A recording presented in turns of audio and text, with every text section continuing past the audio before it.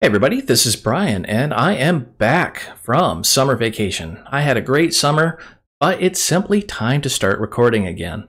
So, this video is going to pick up where the series left off, but we're going to jump right into the scary deep end. We're going to talk about threading. So this video is an introduction to threading. If you already understand the concept of threads and threading, use the buffer bar below to skip ahead to the section you want to see. We're going to cover what is a thread, why do we use threads, how Qt uses threads, and we're going to wrap this up with a very simple threaded example. I have to stress it's going to be a simple threaded example because threading can get very complex, and the next few videos we're going to dive into that complexity. Let's take a look. So, what are threads? Well, prepare to be very, very confused because this is Computer Science 101. If you are a newbie computer person or a newbie programmer, you may have some questions.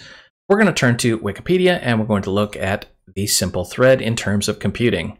You can read this very straightforward, at least to me it is, document, but you're still going to be very confused. So, fortunately, they have this graphic, and well, this is also confusing, but let's break it down here. So you have a program. This is what we as developers create, the actual program. Now this is the binary that exists on the hard drive. When the operating system runs your program, it creates an instance of it in memory. So what does that really mean? Well, your program can be created and run in memory multiple times. We call those processes. So each process is a copy of your program. Now, each process, or each copy of your program, can have multiple threads. And this is really what we're talking about in these videos. What is a thread? Well, you notice these numbers, number 1, 2, 3, 4, where you have instructions, 1, 2, 3, 4. When you see the term instruction, think of that as like lines or blocks of code. So, for example, you could run instruction 1, instruction 2, 3, and 4, on different threads, 1, 2, 3, and 4. Now, these don't line up one for one. That's the confusing part. Just because you have instruction 2 doesn't mean it's on thread number 2.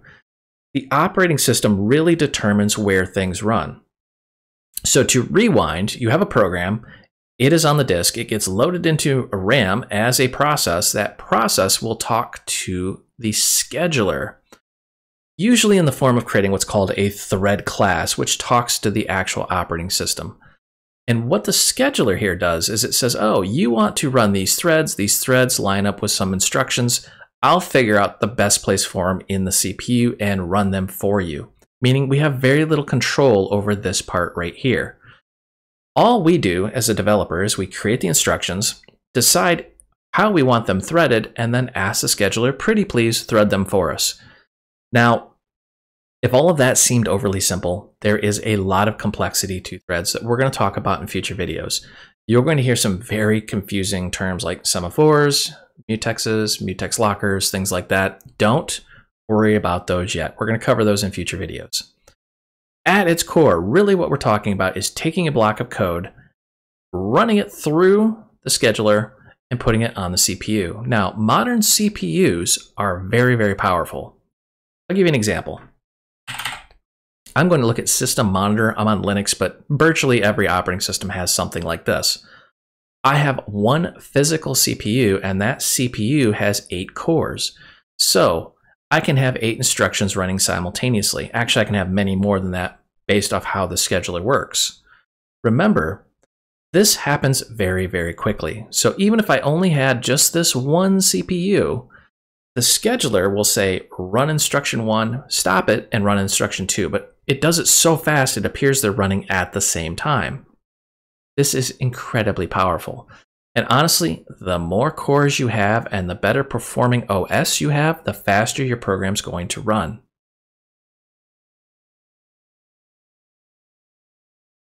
One question you may be asking is, why even use threads? This sounds super, super complicated, and it can be, to be brutally honest. Why even bother with it? Well, the answer is very simple. A process with 2 threads of execution running on one processor. This little image here is beautiful because you have a process, an instance of your application with multiple threads running at the same time, meaning you can do more than one thing at a time. You ever have to do that, like in life, at school, or at a job, where you have to do multiple things at once, like type and talk on the phone? That's exactly what we're telling our process to do. Let's take a look here. So we have a physical CPU, and we have some instruction, a piece of code here. Now, typically what we've done, and let's just make a couple of these, is we've got different instructions, instruction 1, 2, and 3. Now, these are just blocks of code or functions, whatever you want. And they would just go in order, 1, then 2, then 3.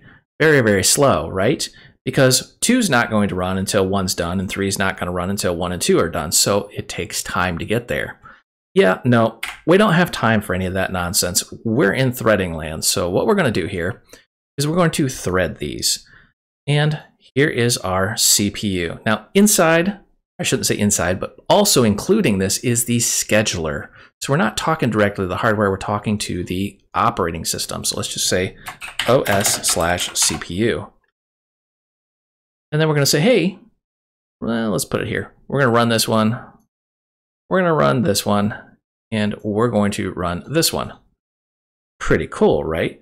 So now we can run multiple things at the same time. Now, if you remember, you may have more than one CPU. For example, I have one physical CPU, but I have 8 cores. Well, let's just take this.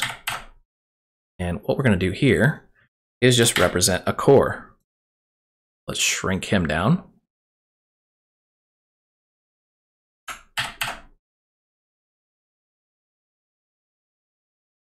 This is where the complexity gets a little bit weird. So the operating system is going to figure out the best place for these. We don't really get to say. You're not going to say run this on core 2. It just simply doesn't work that way. You just say, I want to run some instructions. I want them multi-threaded. The operating system figures out where they need to go, and it puts it on, you guessed it, the right area here. So this is a very high level of what we're talking about. You can do multiple things at once. The operating system is powerful enough to talk to the underlying hardware and figure out how to do those multiple things at once. The end result is your program can be multiple times faster, and I am not even joking. I have seen programs, once you switch to a threaded model, will go from, say, 1 to 2 minutes down to a second, or they'll go from an hour down to maybe 10 seconds. I mean, literally, you can have that kind of speed boost if you design your applications appropriately.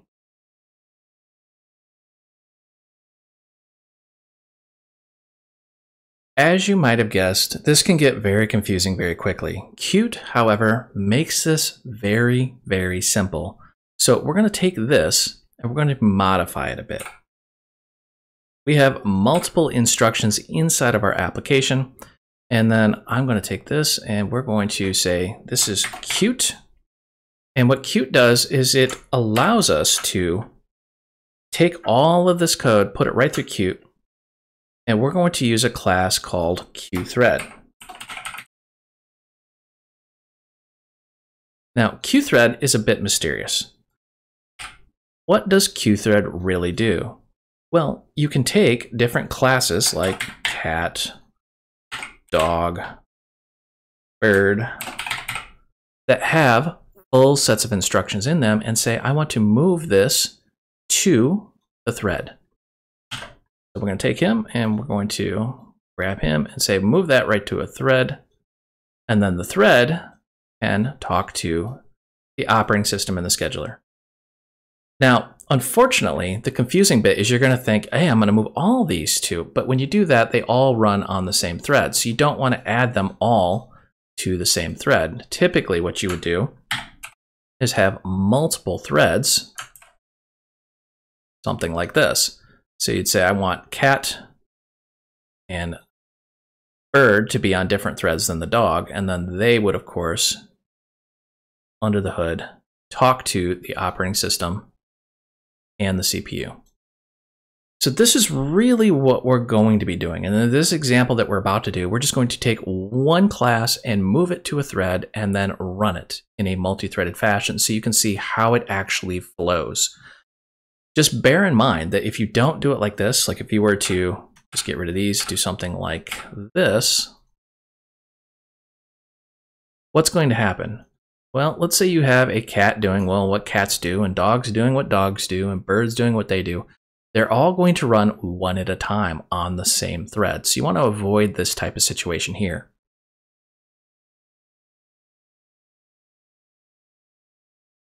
Let's take a look at a very simple example. Again, I have to stress this is the simplest example I could probably think of.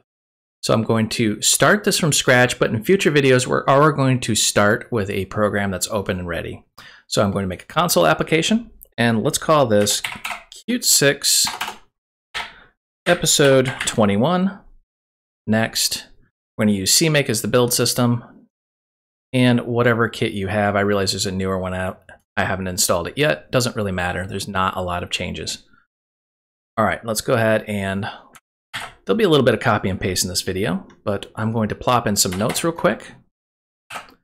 All right, so we're going to create a QThread. We're going to move an instance of a class to it, and it cannot have a parent. It's very important that if you remember anything from this video, when you move a class to a thread, it cannot have a parent. There's a reason for that. All right, so let's go ahead and right click, going to add new. We're going to make a class. We're going to call this worker. This is going to be a Q object, so it has signals and slots and all that goodness baked right into it. Next, and finish. Now we need to, of course, update CMake.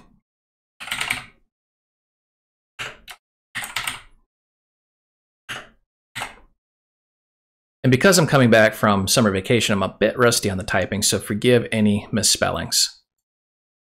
All right, now we've got our worker here. We're going to do two things right up front.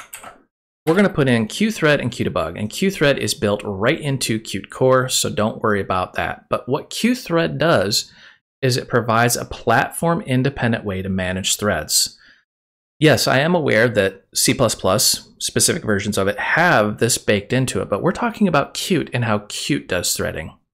You can use the standard library thread model if you want, but obviously in this video, we're going to cover the Qt threads. So we've got our worker, and we're going to do two very specific things here. We're going to make a deconstructor and a public slot called run. The premise here is when we move our object to the thread, it's not running yet. We have to tell it to run. But the worker won't magically know when the thread starts. So we're going to connect these two with signals and slots. When the thread starts, it's going to call our run slot. So let's flesh these out real quick.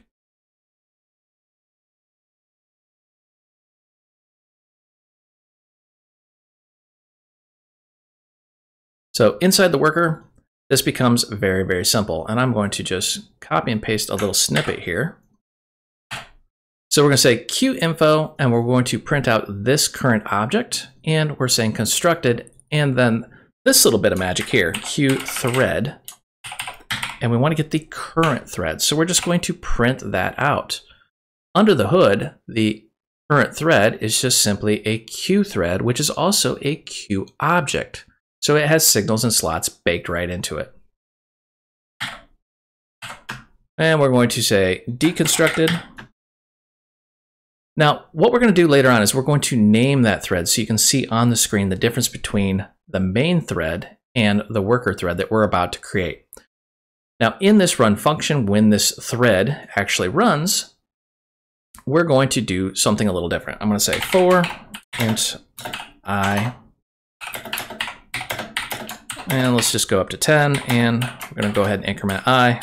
Very simple little loop here. Now I'm going to just grab this to save a smidge of typing.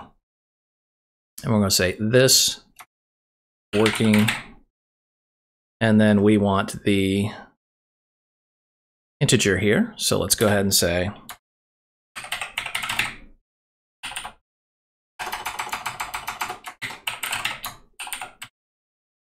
we're going to convert that I into a Q string, and then we're going to print out the current thread. We can, if we want to, get rid of that right there. So very simply just going to say working and then the number that we're on and then our current thread that we're running on. Notice I said of the current thread that we're running on because we could run this on any thread we felt like. Now I want to slow things down because computers are much faster than we are. I'm going to say QThread. I'm going to say current thread ms sleep.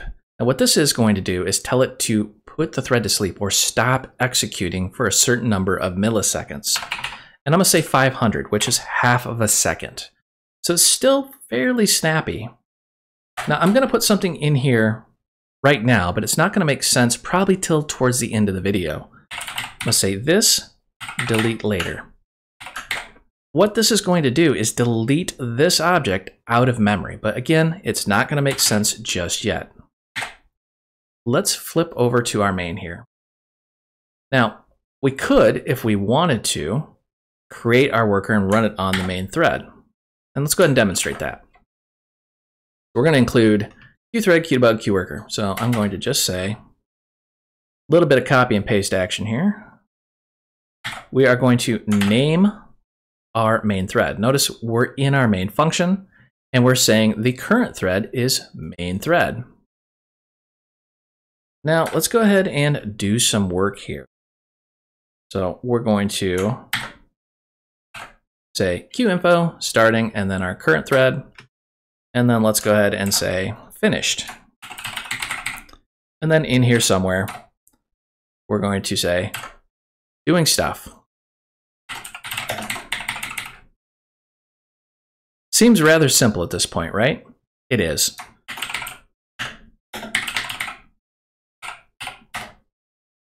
Now what we're going to do is we're going to show you how a non-threaded application works. And we've done this before, so it's going to look very familiar.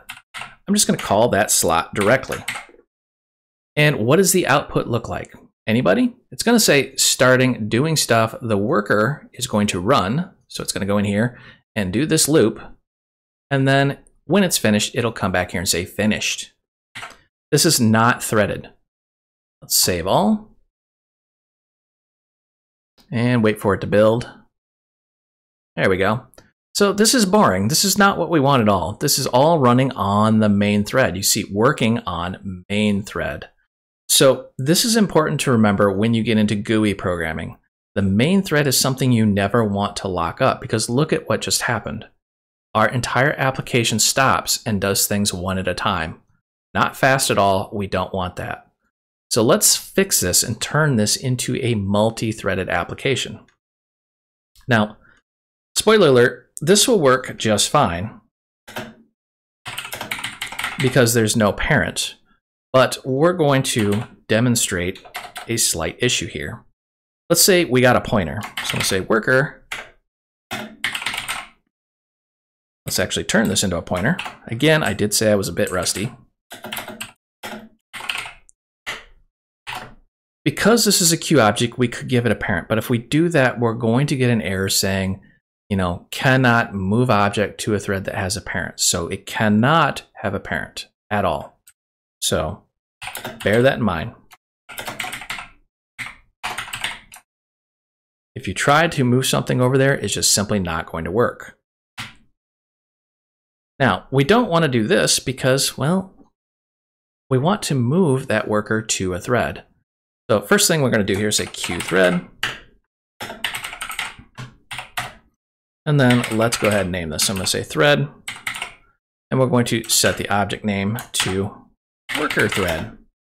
It doesn't have to be named worker thread. You can call it anything you want. You can call it fuzzy kitten if you felt like it. But notice we have two very distinctly different objects here. We have a worker and we have a QThread. And it's already saying, value stores is initialized and then potential memory leak. So now this thing is freaking out, but don't worry, we're not going to have a memory leak. We're going to take this thread and this worker and we're going to smash them together. Or more appropriately, what we're going to do is we're going to say worker dot move to thread. This is the confusing bit because you'd think you'd want, like thread move object, but no, we're going to say worker move to thread, and then we define what thread we actually want to move it to. So we're just going to simply move it to that thread. Notice that Clang finally stopped annoying us with all those warnings because now it knows what we're doing. We have two other problems. First, we need to start our worker when the thread starts, because if we just run this as is, guess what? We've moved the worker, but the worker doesn't know what to do. It doesn't know when to start, and we can't start the worker on the main thread. So we need to tell the worker when the thread starts. This is very, very simple. What we're going to do is we're going to say QObject. We're going to connect. And we're going to connect our thread.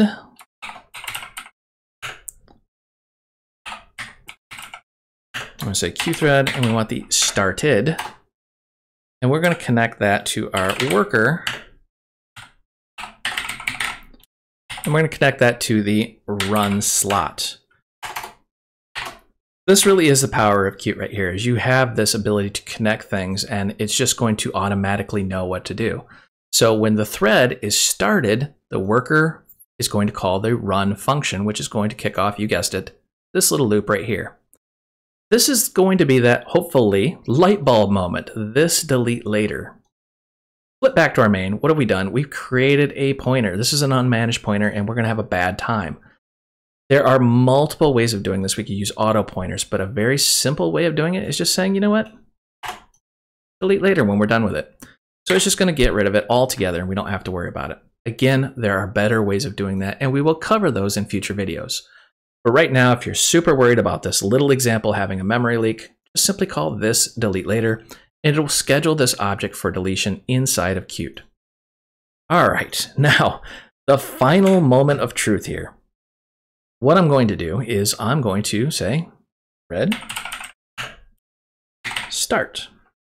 So we're going to start that thread up, which is going to run our worker. Let's go ahead and run this and see what it looks like.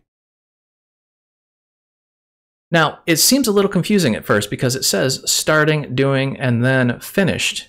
Wait a minute, finished, but our worker's still going, and then the worker is finally deconstructed. So let's really illustrate this a little bit better.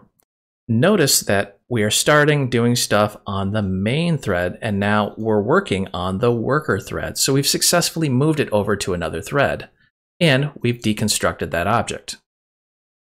I'm going to add in a little bit of code here just to illustrate, and you don't really need it. It's just for illustration purposes. All right, so we've got doing stuff, and let's get rid of this guy here. And we're simply going to do a loop. It's almost identical code to the worker thread here. And we're just going to say working and then whatever number on the current thread, and we're going to sleep for 500 milliseconds. So now we have two threads at the same time running. And this will be a little more clear just how powerful this is. Run. And now you can see we are working on the worker thread, working on the main thread, working on the main worker, and it just kind of, as the scheduler sees fit, it's going to do its thing. This is what I mean by this is how powerful threading is. This simple little example, we can now work on multiple threads with ease, and we can clean up when we're finished. I hope you enjoyed this video. You can find the source code out on github.com. If you need additional help, myself and thousands of other developers are hanging out in the Void Realms Facebook group. This is a large group with lots of developers, and we talk about everything technology related, not just the technology that you just watched. And if you want official training, I do develop courses out on udemy.com. This is official classroom style training. If you go out there and the course you're looking for is just simply not there, drop me a note. I'm either working on it or I will actually develop it. I will put a link down below for all three of those. And as always, help me help you. Smash that like and subscribe button. The more popular these videos become, the more I'll create and publish out on YouTube. Thank you for watching.